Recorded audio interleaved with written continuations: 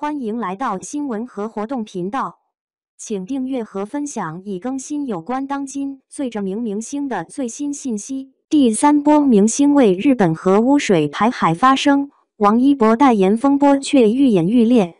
很多人直到现在也不敢相信，日本居然能够做出如此泯灭人心之事，执意将福岛核污水排入大海，置全人类的人身安全于不顾。2011年3月11日，日本福岛发生核事故，核反应堆失控，日本持续注水冷却熔融的核燃料，加上雨水、地下水的渗入，每天产生约100吨核污染水。在12年之后，日本不顾全球人劝阻，质疑将核污水排入大海，酿成大错。在核污水排入大海后的第二天，当地华侨表示海水的颜色明显变深了，但依旧有人在海里冲浪游泳。华侨表示，好像日本人不是特别在意这种事情，只是日本人不再在乎，其他人却在乎。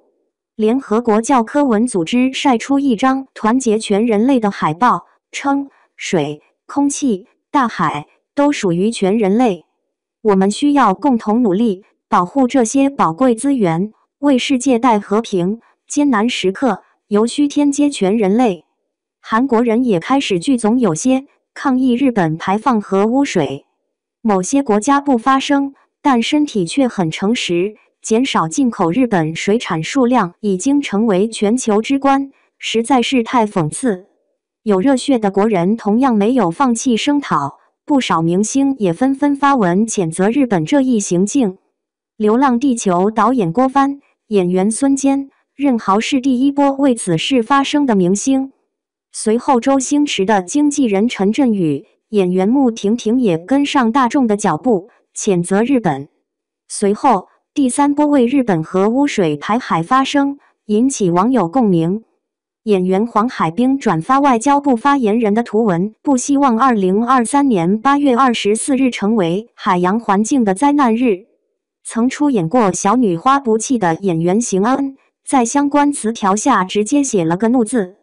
脱口秀演员徐志胜晒出一张夕阳照片，配文：你看，核聚变和海洋相处得多好。徐志胜的本意是指太阳和海洋相处得很好，可惜却被看不懂的网友曲解。徐志胜解释一番后便能删除了微博，但可以看出他也对此事十分上心。只是针对此事发生的明星还是只有寥寥十几位。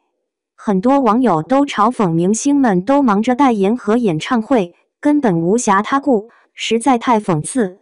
还有一些明星更是因为代言了日本产品被骂惨，王一博便是其一。7月19日，王一博正式成为植村秀的品牌代言人。